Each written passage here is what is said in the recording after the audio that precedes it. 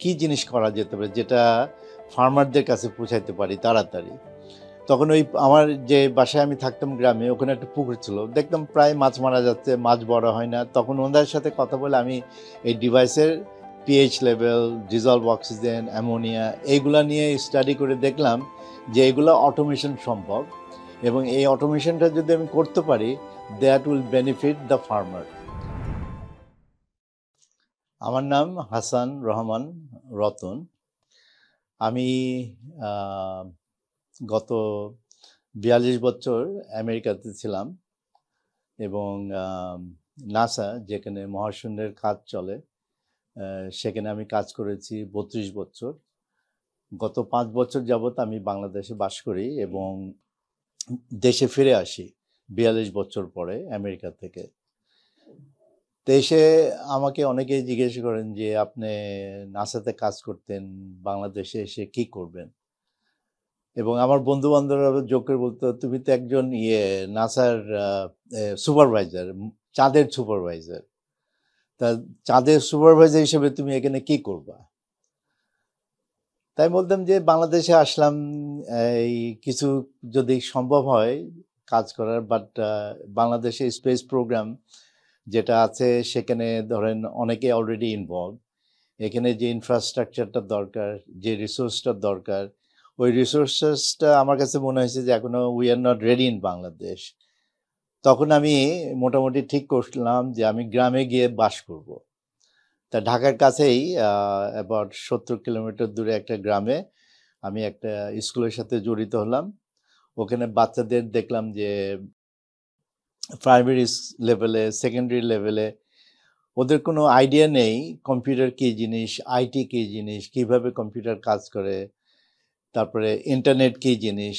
তা আমার কাছে মনে হলো যে এই লেভেলে বরঞ্চ আমি যদি কাজ করে বাচ্চাদেরকে শেখাইতে পারি যে কম্পিউটার কী জিনিস, কম্পিউটার দিয়ে আমরা কিভাবে চাঁদে যেতে পারি বা মঙ্গল গ্রহে যেতে পারি, instead of investing my time in the rocket or into the space science, আমার মনে হয়েছে যে গ্রাউন্ড লেভেল যদি আমি কিছু কাজ করতে পারি, আমাদের যারা বাচ্চারা যারা বড় হচ্ছে আইটি লেভেলে যেগুলো দরকার, কম্পিউটার ছাড়া এই দুনিয়াতে মোটামুটি হাইটেকে কোনো কাজই করা সম্ভব না, অটোমেশন করা সম্ভব না। তখন ওদের সাথে কাজ করতে করতে গ্রামে গত ২ বছর আমি গ্রামে ছিলাম, গ্রামে স্কুলের সাথে জড়িত ছিলাম। তো ওদেরকে কিবোর্ডিং শেখাইতাম, কম্পিউটার কীভাবে বানাইতে হয়, সফটওয়্যার কীভাবে ইউজ করতে হয়, what is software, what is an application. এগুলোর মাধ্যমে তখন আমি গ্রামে দেখতাম যে ফসল নিয়ে প্রবলেম হচ্ছে, মাছ নিয়ে প্রবলেম হচ্ছে, হ্যাঁ, গাছগুলো হঠাৎ মারা যাচ্ছে, মাছগুলো হঠাৎ মারা যাচ্ছে। তখন আমার মনে হলো যে হঠাৎ জিনিসটা কেন হবে, যদি আমরা টেকনোলজি ইউজ করতে পারি, কিছুটা অটোমেশন করতে পারি, তাহলে যে উৎপাদন হচ্ছে সেই উৎপাদনগুলো বাড়তে পারে, এফিসিয়েন্সিটা বাড়তে পারে। তা গ্রামে থাকাকালীনই তখন আমি চিন্তা করছি যে এই বাচ্চাগুলোকে দিয়ে এই ধরনের ডিভাইস বানানো সম্ভব কিনা। তখন আমি ঢাকাতে মাঝে মাঝে আসতাম, তখন আমাদের যিনি আমাদের কোম্পানির চেয়ারম্যান, ওনার সাথে হঠাৎ করে পরিচয় হয়। তখন উনি বললেন যে এই তুমি যেসব স্বপ্ন দেখতেছো বাংলাদেশে করবা, স্পেস স্বপ্ন যেহেতু দেখতেছো না, এখন গ্রাউন্ড লেভেলে চিন্তা করতেছো যে মানুষের উপকার কিভাবে হয়, ওইটা আমাদের কোম্পানির সাথে কাজ করো, then I can help you to build up the infrastructure. তখন ওনার সাথে কথা বলতে বলতে আমি চিন্তা করলাম যে ঠিক আছে, গ্রামের যে সাপোর্টটা দরকার, এখানে যদি আমি ঢাকাতে থাকি তাহলে এখানে মোটামুটি ভালো ইঞ্জিনিয়ার পাওয়া যাবে, এবং যারা ইন্টার্ন করতে চায় তাদেরকে দিয়ে মোটামুটি একটা নিউ টেকনোলজি ইন্ট্রোডিউস করা যাবে। এইভাবে আমি তখন চিন্তা করলাম তাহলে কি জিনিস করা যেতে পারে যেটা ফার্মারদের কাছে পৌঁছাইতে পারি তাড়াতাড়ি। তখন ওই আমার যে বাসায় আমি থাকতাম গ্রামে, ওখানে একটা পুকুর ছিল, দেখতাম প্রায় মাছ মারা যাচ্ছে, মাছ বড় হয় না। তখন ওনাদের সাথে কথা বলে আমি এই ডিভাইসের pH level, dissolved oxygen, ammonia এইগুলা নিয়ে স্টাডি করে দেখলাম যে এগুলো অটোমেশন সম্ভব, এবং এই অটোমেশনটা যদি আমি করতে পারি, that will benefit the farmer. এইটার উপরে আমি তখন ঢাকাতে কাজ আরম্ভ করি। তো আমাদের এই সিস্টেমটার নাম হলো আরও মাছ, ইংলিশে বলি মোর ফিশ। এইটা নিয়ে কাজ করতে করতে আমরা বিভিন্ন এনজিও, বিভিন্ন ফার্মার, বিভিন্ন যারা মাছ চাষ করেন, যাদের ফার্ম আছে, ওনাদের সাথে কথা বলে বললাম যে আমরা একটা পাইলট প্রোগ্রাম করে আমাদের এই ডিভাইসটা আপনাকে দেখাই। তখন পাইলট প্রোগ্রামগুলো আরম্ভ করলাম অ্যাবাউট 1 বছর আগে। তখন এই পাইলট প্রোগ্রামের মাধ্যমে ওনাদের যে এই ফার্মের, উনি বিদেশ থেকে পড়াশোনা করে এসেছেন এবং উনি নিজেও ইনভলভ হতে চাচ্ছেন যে টেকনোলজি দিয়ে অটোমেশন করে how to build a farm.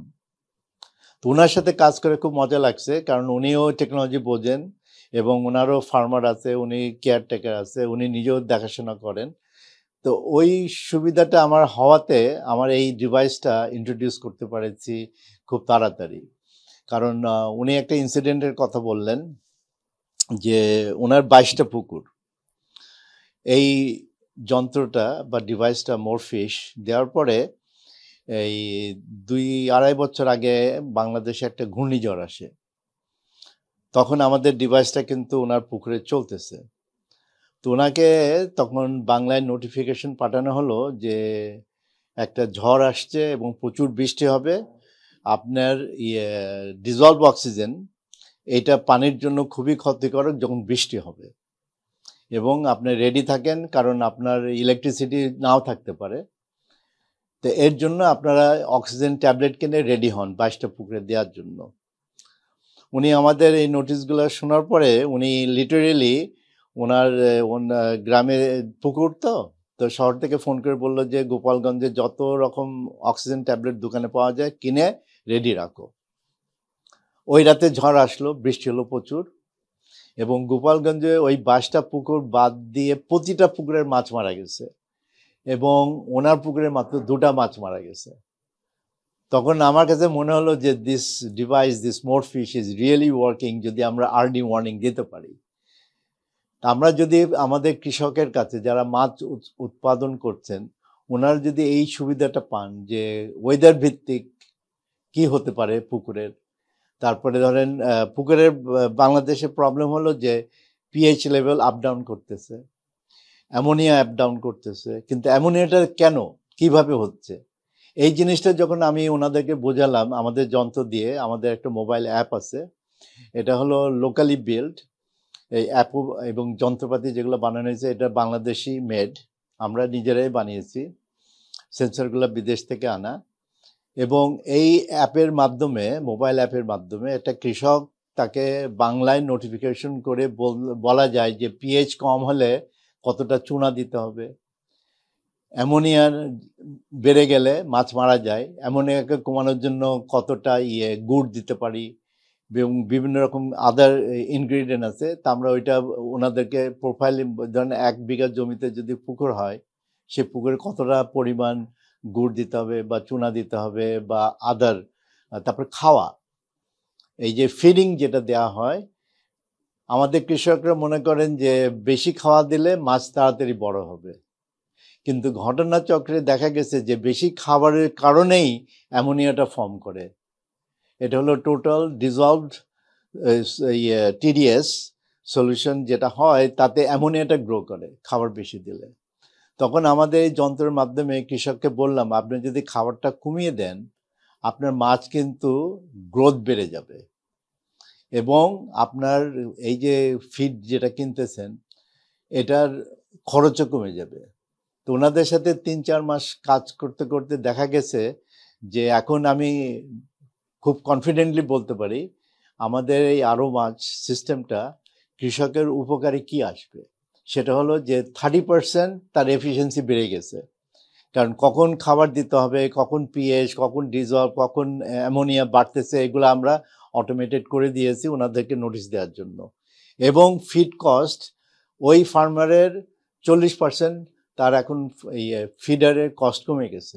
তার মানে 30% ইকুইভ্যালেন্ট টু ওনারা এখন বছরে 1টা কি 2টা ফসল পেতেন তেলাপিয়া মাছ, এখন ওনারা 4টা তেলাপিয়া বছরে তুলতেছেন এভরি কোয়ার্টারে।